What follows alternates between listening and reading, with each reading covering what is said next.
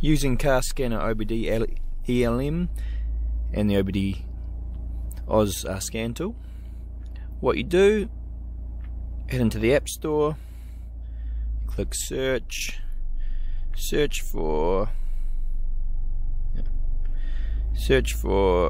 Car Scanner ELM OBD.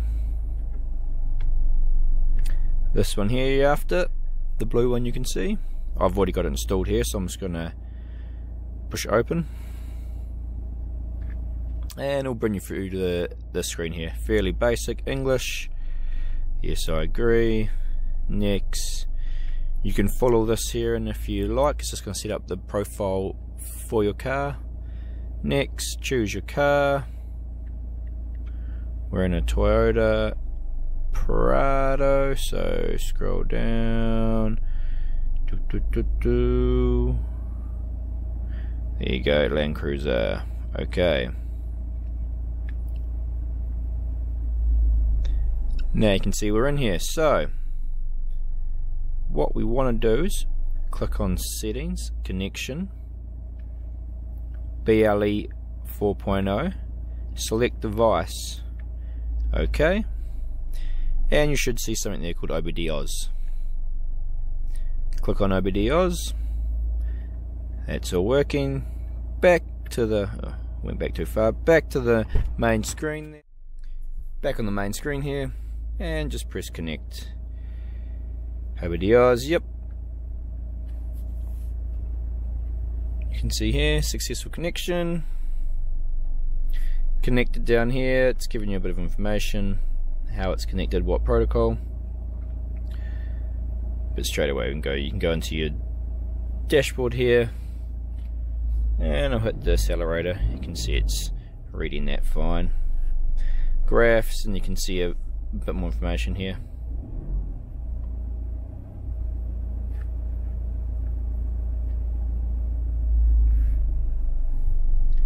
Now if we click on all sensors, it's going to show you all the sensors it can see that is coming through.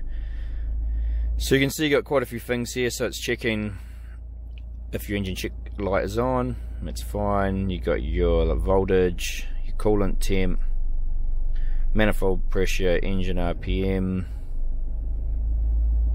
intake, throttle position, boost. Let's put one in automatically. That's like picking up some data for the automatic transmission fluid.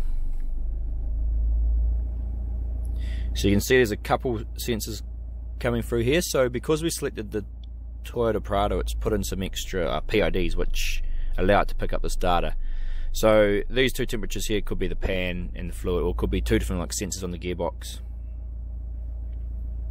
Front wheel speed, it's also about picking up your wheel speed sensors. So that's your data. This here is how you check for codes. So straight away we can go OBD2, read, no DTCs found. So if your check light was on and there was a DTC found, it would come up here and tell you what the fault is and a definition, and you could clear it. Also, because we've selected Toyota Prado, it's given us some extra like options here for coding. Climate, dashboard, exterior, luggage compartment, other. Wireless door locking, lock car again if doors weren't opened. So this is something, you know, if you go to like unlock your car but then you don't actually touch the doors, the car locks again in 30 seconds. So you can change this to 60 seconds or 120 seconds.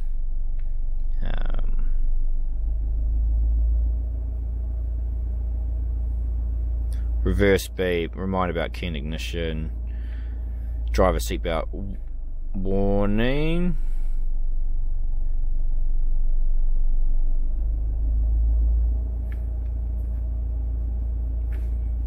Front passenger.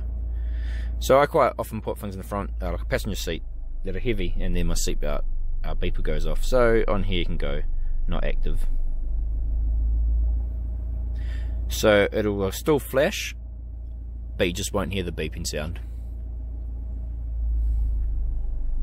So that's basically what you can do in the SAP, connected to the OBD-AUS Bluetooth scan tool. Got your dashboard.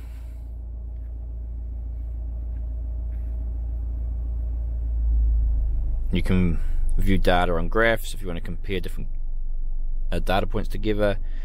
Check out all the sensors, scan for faults and clear them. Freeze frame data. This is just going to bring up if your car does have a fault. It stores all the data when that fault will happen, so you could check different sensors and see if you can help work out what the problem was. Acceleration test, emissions test, data recording, coding service, and that's all basically it. And you can leave the OBD-AUS you can leave it plugged in the whole time, and you can just open the app when you jump in the car.